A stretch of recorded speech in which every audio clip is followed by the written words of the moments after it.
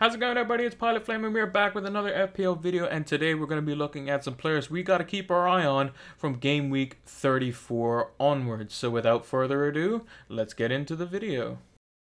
So with the 5 players that I've chosen today, I've kind of looked at 3 kind of main criteria here. The first one is a turn of fixtures. So some players that now have really good fixtures on paper or are playing against lower opposition, maybe they're playing teams in the bottom 3, maybe they're just, starting to see some form, but mainly a turn of fixtures which will favor them in the remaining game weeks. We're looking for a low-ish own, so like around 10% or less. There is a couple exceptions on this list. One is around 10% and one of them is around 15%, but they're kind of key players that I think could be something to look at as well. And then lastly, someone who's kind of peaking or in terms of form-wise, or maybe passes the eye test in terms of what they can, kind of offer. So first off, we have Fabianski to my left.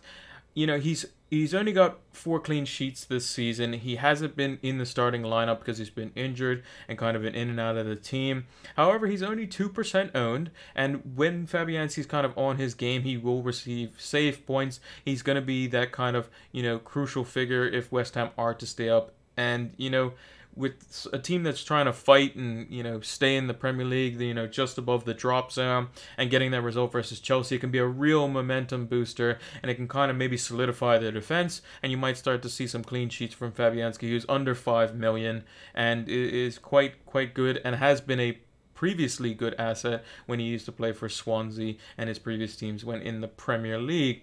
In his 4 of his 5 remaining fixtures are against weaker opposition, the only one being Manchester United away, which is not the greatest fixture, so you could potentially do a rotation there, or kind of just suck it in and just hope United doesn't score 5 like they did against Bournemouth.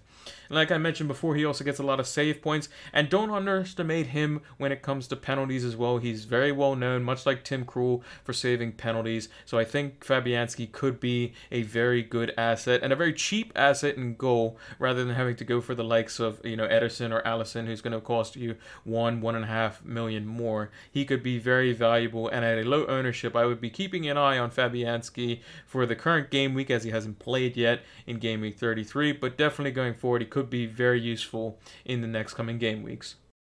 So next up on our list, we have the big man from West Ham. We have Antonio. He's 0.9% owned, which is very low percentage here, and he could provide a unique kind of midfield slot at only 6.9 million. Like we mentioned before, his next 3 fixtures are very good. Obviously, he could still potentially get something against Manchester United, who still conceded 2 versus Bournemouth, and that's their only real weak fixture on paper. But Burnley at home, they can get something. Norwich away, everyone's beating Norwich. Watford at home, they conceded 3 to Chelsea, who they just recently beat, so he could provide some assists or goals there. And with the likes of Sebastian Haller's return, that could boost Antonio significantly, and potentially Haller could also be an asset as well, being at 6.8 million currently.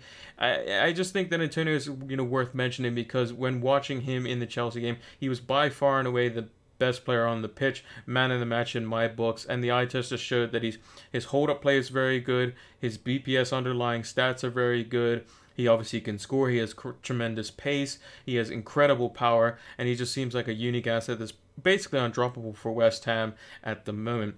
And he just tirelessly never stops working for the team, which kind of gives his team a boost. It kind of shows that, hey, look, we're still in this fight, we're still trying to basically work our way out of the bottom 3. We don't want to get relegated. We're just kind of above the drop zone at the moment, and basically a couple more wins will secure that. They're kind of probably looking to basically pick up 3 points in their last 3 games versus Burnley, Norwich, and Watford. If they do that, I'm pretty sure they'll be safe on, I think it will be 39 points if they get maximum points from those 3 games. And he had 5 shots versus Chelsea, 4 of which were inside the box, obviously one of them being a goal as well. And he's just a fantastic asset. He is in a very congested kind of midfield battle here, because we have a lot of midfielders on the line that are kind of looking good from Manchester United or City or Chelsea or Liverpool. But I think he's worth mentioning, and I think that with potentially Haller coming back, he could be a real big boost, and we could see even another level from Antonio going into the remainder of the season. Next on the list, we have the highest owned percentage player out of the 5 that I've chosen. At 16.1%, we have the Manchester 18-year-old Mason Greenwood. It's kind of weird to say that the kid's definitely matured. Even over the last 6 months, you can see that he's gotten, just even better than what we even think he could even be. And he could go on to be, the next Mbappe, Ronaldo, Neymar. He's very, very talented. And at 4.4 million, you cannot overlook Mason Greenwood. Obviously, some people have had him since the last game week as well. Obviously, thinking that he's going to start over Dan James, which he seems to be doing so. And he just seems to be just kind of just have everything. A lot of people say he's kind of Van Persie-esque. Obviously, he has one factor going for him that's even better than Van Persie, and that's he could shoot with both feet. And he had 2 rockets today in the game versus Bournemouth, and he seems to be, very talented. His average points is obviously lower than what it's normally going to be because he's been actually involved in quite a few games this season, just mainly coming off the bench and only getting a couple minutes here and there, not really being able to show what he can do. And obviously, when he starts, he can be quite lethal. He's also an alternative to Rashford, obviously being around 4 to 5 million less than Rashford, so could be something there. Maybe potentially a double up between him, Rashford, and then you pick either Fernandes or Martial. And I think that could be quite a good strategy going forward. I think 3 Man United attacking assets is kind of a must, especially with kind of the defensive frailties that they showed versus Bournemouth today. I think people are going to be shifting more towards the 2 midfielders, 1 forward strategy for Man United assets. He did have a low XG, I think it was only 0.11, which means that if he had taken his 2 shots that he had today 10 times, those would have been the only times he scored on average. However, he's a super special kid. The eye test shows everything. He's both footed. He only takes, half a step before the ball's out from his feet, and it's just in the top corner or just laced past the goalkeeper. I mean, Rico on his second goal today, defended him as well as he probably could, and Mason just blasted it past the goalkeeper and didn't need much space to even score. And he's, obviously super clinical. We said he's super clinical, super clutch. He could be the future number 9, as he's probably going to be more of a striker, as he seemed to bulk up a little bit, and he seems to be, getting a bit more, about him basically, rather than just being, more on the, lighter side teenager basically. And he could be, like I said, United's future number 9, getting more and more game time, which would potentially mean, maybe if United do get Jadon Sancho, then Dan James kind of misses out. Maybe Martial plays up in the front 2 with him. Maybe Martial gets moved on. Who knows? But at this moment in time, I think Greenwood is very special, and I think you should be considering him definitely from game week 34 onwards. Moving on to the other side of Manchester, we have the other Manchester wonder kid. Obviously, he's wearing a blue kit and not a red one, and he's 4.2% owned. He's 5.3 million, and his name's Phil Foden. You may have heard of him. He's pretty good, and I think with obviously the departure of Leroy Sané, this means more time for Phil Foden. He's probably going to end up being like 8.5 million next season, so we obviously got to get him in cheap while we can.